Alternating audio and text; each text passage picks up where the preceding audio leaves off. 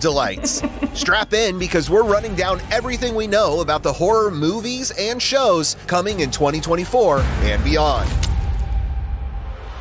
February is the Lovers Month. Lovers of the Undead, that is.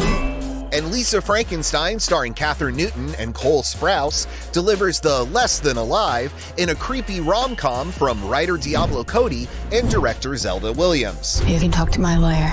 Really hope this goth phase ends soon. If you need more zombies in February, tune in to The Walking Dead, The Ones Who Live, a spin-off set after the original series that catches up with Rick and Michonne, played by Andrew Lincoln and Denai Guerrera. We can make this whole damn world ours if we want to. Marching right along to, well, March, Blumhouse presents Imaginary, a tall tale about Jessica, played by DeWanda Wise, returning to her childhood home to find that an old invisible pal still lurks in her room. Maybe we shouldn't be friends! Then, Ghostbusters Frozen Empire may bring more laughs than frights, but this fourth film in the spook-centered franchise reunites the original Busters with their younger counterparts to take on a second Ice Age. Buster makes me feel good. Makes me feel good. Lastly, in March, Winnie the Pooh Blood and Honey is back for a sequel set in the 100-Acre Wood. The surprise hit plans to use Part 2 to launch an interconnected universe of dark children's tales based on public domain properties like Peter Pan and Bambi. What you wanna do that for? April showers are supposed to bring Mayflowers, but instead, they're bringing The First Omen, a prequel to the 1976 horror classic, this time starring servants Nell Tiger Free, Bill Nighy, and, well, the Antichrist, of course. You don't have to be afraid. Then, Scream 5 and 6 directors Matt Bettinelli-Olpin and Tyler Gillette present a new twist on the vampire myth in Abigail, pitting kidnappers against a blood-sucking child played by Alicia Weir. I like playing with my phone. Now, May be light on frights, but there is the horoscope horror Tarot, starring Jacob Batalon of the Spider-Man movies and Avantika of Mean Girls musical movie fame.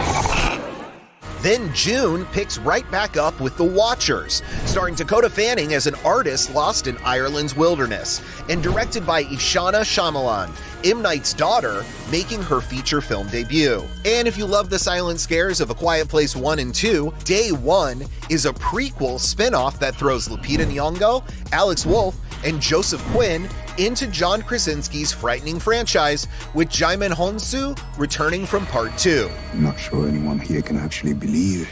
Not to be outdone by his own daughter, master of horror M. Night Shyamalan has his own scares up his sleeve in August's Trap, starring Josh Hartnett and Salika, Shyamalan's eldest daughter, who makes her film acting debut after a successful singing career. August also has Aliens. Evil Dead and Don't Breathe director Fede Alvarez co-writes and directs Alien Romulus, set between the first and second films, with Kaylee Spaney, Isabella Merced, and a chestburster or two.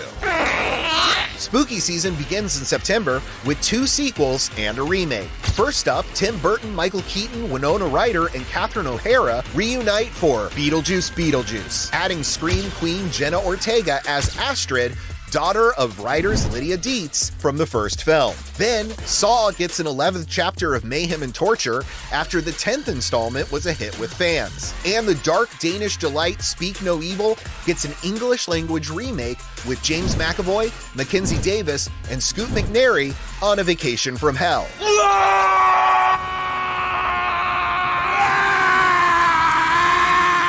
October's no slouch in the Dread department, with its own 2 sequels and a remake. First, Smile gets a second chance to get audiences grinning, this time with Naomi Scott and Lucas Gage in lead roles. Then, the indie word-of-mouth cult hit Terrifier gets a 3rd entry that continues Art the Clown's campaign of chaos. Terrifier 3 is a Yuletide tale of murder and mayhem that offers more blood and gore than Santa can fit in his sack. And if that wasn't enough to stuff your stocking through December, The Lighthouse and the Witch director Robert Eggers presents his spin on the classic Nosferatu with Bill Skarsgård as the vampiric Count Orlok and Lily Rose Depp as the object of his obsessions. Plus, Nicholas Hoult, Aaron Taylor-Johnson, Emma Corrin, and Willem Dafoe round out the all-star cast of victims for Orlok. Also slated for 2024 and beyond, Chucky, American Horror Story, and Interview with the Vampire will all be back for more, while Max cooks up a second season of The Last of Us and a prequel to It called Welcome to Derry. Netflix will bring Stranger Things to a close with season 5, and FX has a TV series based on Alien from Fargo showrunner Noah Hawley. Plus, Hannibal creator Brian Fuller is writing a Friday the 13th prequel series called Crystal Lake, Miramax is looking to bring Halloween to the small screen, and writer-director Smeagol, Andy Serkis, is planning a show based on The Wicker Man. Not the beast! Ah!